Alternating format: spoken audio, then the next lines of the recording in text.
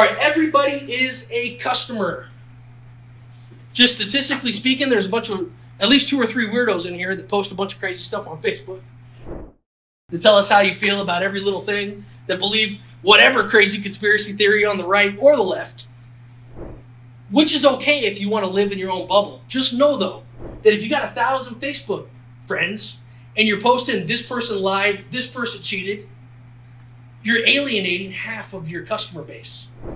Have you ever been around someone and they just won't stop with the politics, and it's someone that you're on the other side of?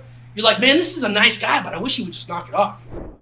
Michael Jordan has that famous saying. What's Michael Jordan's famous saying? Republicans buy sneakers too. They asked Michael Jordan one time why I wasn't supporting a guy, and he was like, hey man, Republicans buy sneakers too. What's Michael Jordan saying with that statement? What's he saying? Everybody's a customer.